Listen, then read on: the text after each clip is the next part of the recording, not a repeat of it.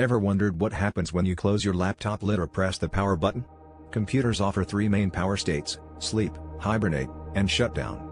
Sleep mode keeps your session ready in RAM, using a small amount of power so you can resume work instantly.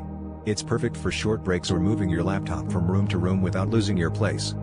Hibernate, on the other hand, saves a snapshot of your session to your hard drive or SSD, then powers off completely. When you turn your computer back on, it loads that snapshot into memory, letting you pick up where you left off with zero power usage while the device is off. This is handy if you won't use your computer for a while but want to keep all your open documents and browser tabs as you left them. Shutdown is the most thorough option. It closes all programs, signs you out, and powers down the computer fully, clearing the RAM and stopping all processes. When you boot up again, you start with a clean slate, which can help solve performance issues or software glitches. Choosing the right option comes down to your workflow. Use sleep for quick pauses, hibernate for longer breaks, and shutdown for a fresh start or when troubleshooting. Knowing the difference can save you time and help your computer run more smoothly.